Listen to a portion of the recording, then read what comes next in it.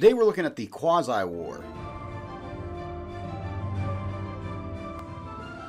Hello, welcome to the Daily Bellringer. Please don't forget to subscribe and take a look at the questions down in the description. Also, don't forget to check out dailybellringer.com for resources that go with many of the Bellringer videos. The Quasi War was a somewhat confusing conflict that took place between the United States and France from 1798 to 1800. The conflict had several different names: the Undeclared War with France, the Pirate Wars, or the Half War. Most of the fighting took place at sea in the Atlantic Ocean and in the Caribbean. Although the Americans and French had been allies during the American Revolution, the relationship had been strained in the years since the end of the American Revolution. In February of 1778, the United States and France signed the Treaty of Amity and Commerce, which recognized the United States as an independent nation. It encouraged trade between France and America and created a military alliance against Great Britain. Furthermore, the United States agreed to provide protection to French colonies in the Caribbean.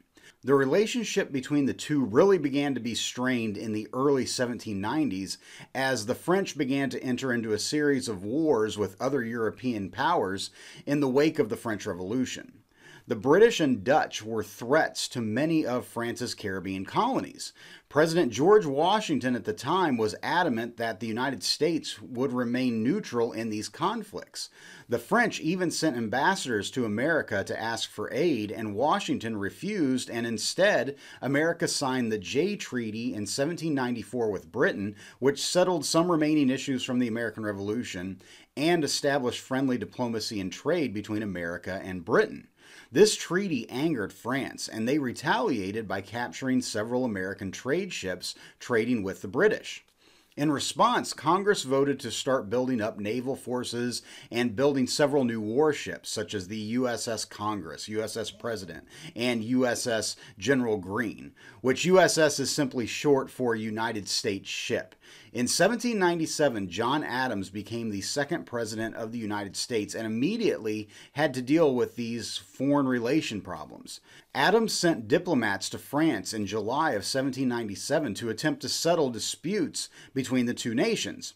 Before the diplomats could even meet with French officials, they were approached by representatives of the French foreign minister that demanded the Americans pay them a bribe, as well as give them a loan, and formally apologize to them for what was happening. Of course, the American diplomats were insulted and outraged and returned to the United States without even meeting with French officials.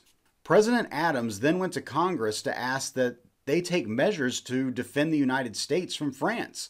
Congress was a little unsure about what was going on, and they asked Adams to give them the official reports of what had happened in France with the diplomats. Adams did share the reports, but crossed out the French representatives' names and replaced them with X, Y, and Z, so the entire incident became known as the XYZ affair. Anger over the entire incident and fear of a possible French invasion of America led to the United States building up more military forces. Also, John Adams called 66-year-old George Washington out of retirement and gave him power as commander-in-chief once again. Washington was honestly too old at this point to effectively organize or raise an army, so much of that responsibility fell to Washington's close aide, Alexander Hamilton. Although the United States was building up military strength, as I had mentioned, they never actually declared war on France. And actually, there were really only two major engagements between the French and Americans, and both of those took place at sea.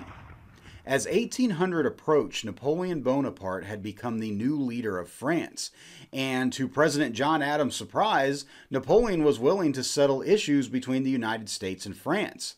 On November 9, 1800, they signed the Treaty of Morte-Fontana, which officially ended the Quasi War and ended the 1778 Treaty of Alliances. But a side note here. There was an ulterior motive Napoleon had for signing the treaty. The very next day, on November 10, 1800, Napoleon signed the secret Treaty of San Ildefonso, which gave the French control of the Louisiana Territory. Napoleon had ambitions of conquering the North American continent, and continuing hostilities in the Quasi War would have interfered with those plans. But the circumstances of the French then selling the Louisiana Territory to the United States a few years later in the Louisiana Purchase is a story for another video. So with that, hopefully you learned something, and thanks for watching.